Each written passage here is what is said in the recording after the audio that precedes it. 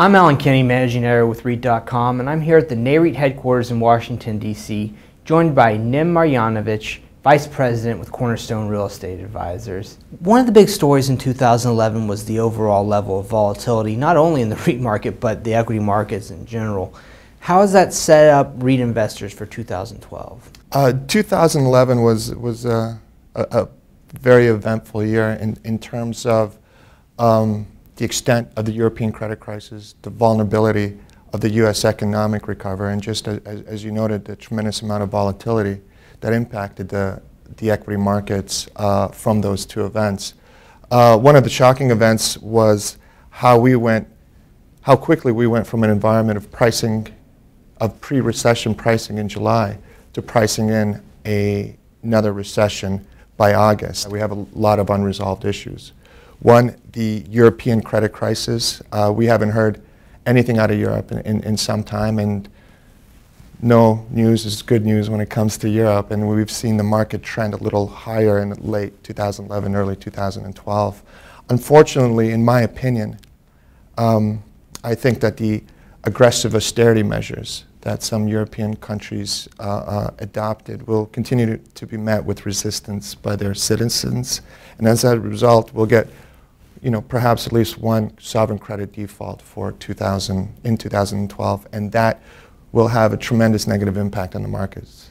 Additionally, I believe that there will be more geopolitical risks coming out of the Middle East, which may have a dramatic impact on the price of oil, causing a spike that may put a brake on, put some brakes on our global economic recovery.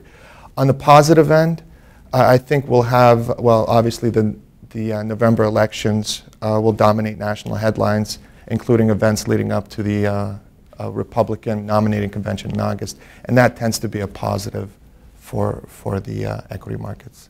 And what are some of the key attributes that you're looking for in some of the stocks that you're adding to your portfolio right now? Well, what we've been doing for the longest time, just given the rampant amount of volatility in the equity markets, we've kind of taken a page out of the 2008 investing handbook. That is a strict adherence to a low beta strategy in our stock selection whenever we feel some bad news is coming out or when conditions are overbought. Nem, you just mentioned how heavily beta plays into some of your investment decisions. Can you give us an idea about what that means for the different REIT sectors in the REIT market? Certain sectors in the REIT market correspond to or have various trading attributes. For example, when we feel conditions are overbought, when we have a rampant amount of volatility, what we tend to do is go more towards the defensive sectors, such as healthcare has proven to be very defensive, to some degree self-storage, and apartments, despite their frothy valuations, have some degree of defensiveness.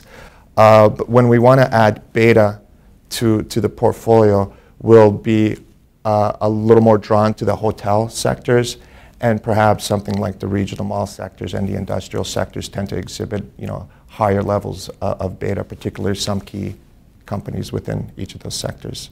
And what does that mean then for the current market environment?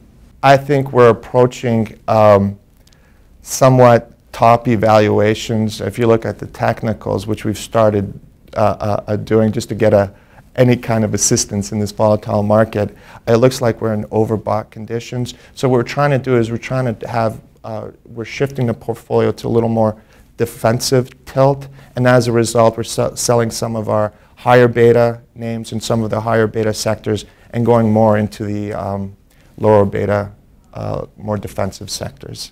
Well, thank you very much for your insight, Nem. Thank you, Alan. And for more on this and other REIT news and analysis, check out REIT.com.